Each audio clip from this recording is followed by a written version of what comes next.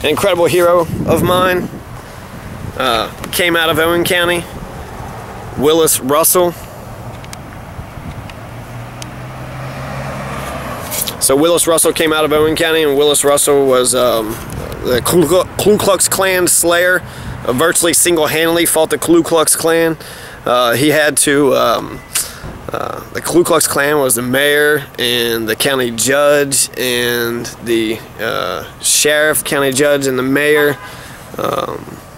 So all the political establishment was in the Ku Klux Klan, and there's going around killing a lot of black people and white radicals, any white people who thought black people were people. Willis Russell was going around there single-handedly stopping them from doing that. Nobody was supporting him. Even he petitioned the state of Kentucky to give him some arms in order to fight him. They came when it was almost too late, when it was they was all getting in together, and there was going to be like a big OK Corral shootout. And yeah, so that's Willis Russell out of Owen County.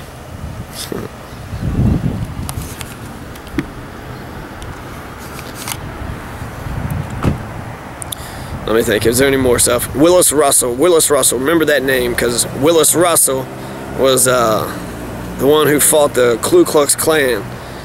Single-handedly fought the Ku Klux Klan. Everybody was against him. Everybody in the mayor's office in this building here, the county judge, the sheriff, they was all against Willis Russell. And Willis Russell was able to organize the people, get neighbors and friends, give himself a little posse, and he fought the Ku Klux Klan off. This is the same Ku Klux Klan that also had a race riot in Gallatin County. There's about 300 or 400 black people that was murdered or pushed out of Gallatin County over the river. So this is the same Ku Klux Klan. It was right after Civil War, since Kentucky was pro-slavery but also pro-union. Most Kentuckians fought for the Union side. So Willis Russell. Thanks Owen County for producing Willis Russell. He's a badass. Shoot gravel and shoot the judge who's got the gavel and the dabble and the battle and the saddle and bound flat. So Owen County was named in 1819 for Colonel Abraham Owen. Born in Virginia in 1769, came to Kentucky in 1785. He was part of the Indian campaigns of 1790 and 91.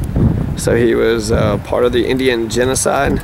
Owen County is named after a genocidal maniac, just like Christopher Columbus and Daniel Boone. Member of the Kentucky legislature, so this Indian killer was elected into public office, legislature, Senate, and the Constitutional Convention of 1799, which allowed slavery. The first Kentuckian to join the command of General William Henry Harrison, the president who died after talking forever and catching pneumonia, died a month later. He joined the command of Henry Harrison in the Indian campaign, the Upper Wabash Valley. So that's some more Indian killing. November 7th, 1811, Colonel Abraham Owen was killed in the Battle of Tippecanoe. So Tippecanoe, Tyler 2, Henry Harrison, Tippecanoe. I don't know if that's Jackson. Tyler, I know Tyler is there, but okay. Owen County was carved out of Scott, Franklin, and Gallatin County. Gallatin County used to be a big county, and now it's the smallest county in the state. And here is the square at Owen County. It's actually a pretty warm day. I think that this place should be hopping, to be honest with you. I guess school's in session right now. Yeah, this is a square. You have the jail back behind me. Bowling insurance. First Farmers Bank. Clerk's office. The courthouse. Owen County Courthouse. And the board of trustees sent you back, and now it's time for you to reckon. It's time for me to go take it. I'm gonna turn you into cheddar, smack you like a tether, and make your sweater wetter. And I'm gonna wipe you out in the nether. I can see right through you, you Nazi. You got tells. It's time for us, the students, to educate ourselves. We need to be like Blaine Hudson and bludgeon the non-budget and start busting and cussing. So I'm here on 3rd and Madison. Standing in front of the Kenton County Justice Center. Kenton County Justice Center, 3rd Madison, right next to the Northern Kentucky Convention Center, and this church that I always park at. I hope I'm not towed. I don't think I'm towed. But here in 4 or 5, so April 5th, 2004, this is when my old man was actually sitting in prison for a domestic violence dispute. While he was sitting in prison, and I was staying, I put my legal address down in Erlanger, but I was staying in Bellevue. I was staying in an abandoned building in Bellevue because I remember the day that I decided to do it. Well, hold on.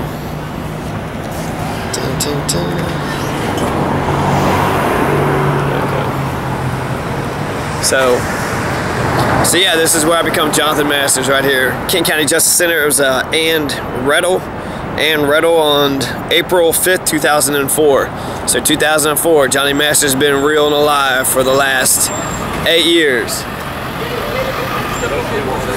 Yeah. Can I help you? I'm taking pictures of myself. Just okay, no, it just looked like you had the camera pointed toward the like this. Okay, it looked like it was going the other way because there's screen. Yeah, no. I'm just filming myself, I'm narrating my case, so I'm just like, hey, here in front of this. Alright.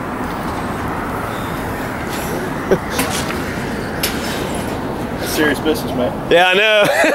I gotta shake down. I got a camera, watch out. Yeah, right.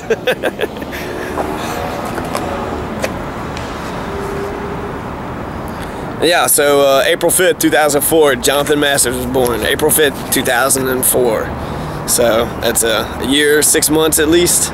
Or 8 years and 6 months, so almost 8.5 years. Jonathan Masters has been alive on this planet. He ain't gonna stop neither.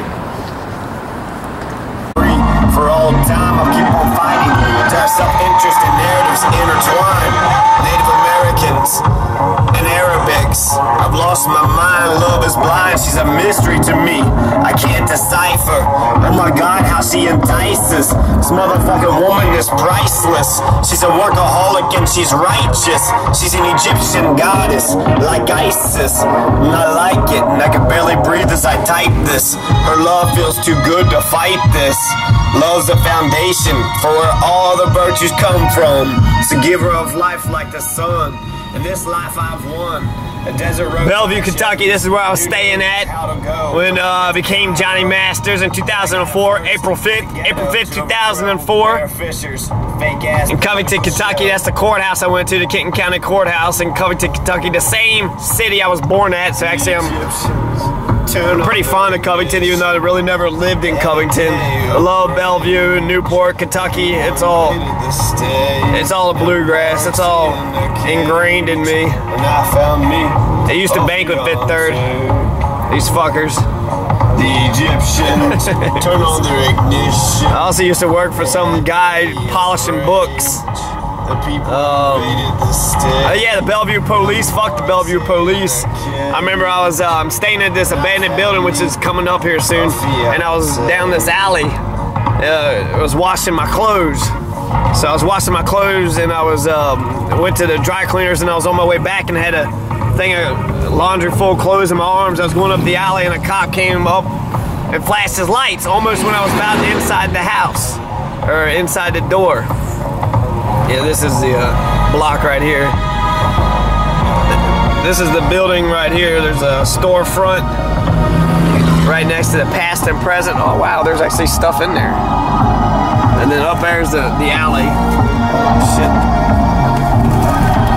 Fucking tight ass shit going on around here. But anyways, yeah, this actually not bad. Right here is the door. Well, not right here. But they have a motion detector, but there's steps actually lead up. If you can tell that there's steps there. I'm gonna keep going actually. Yeah, so I was down the alley, and then the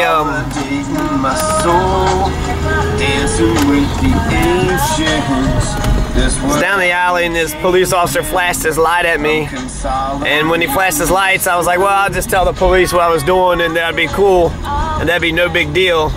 And I went back and I was like, well, to start off, you know, I'm just scared of police. And he was like, why are you scared? And all of a sudden just started fucking getting all hostile and insane. And, you know, after about an hour of fucking haggling with them, they sat me in the car, they checked through my shit, they checked my, they ramshackled my fucking place to make sure to see if I had any fucking drugs or guns and shit, but I didn't have shit going on.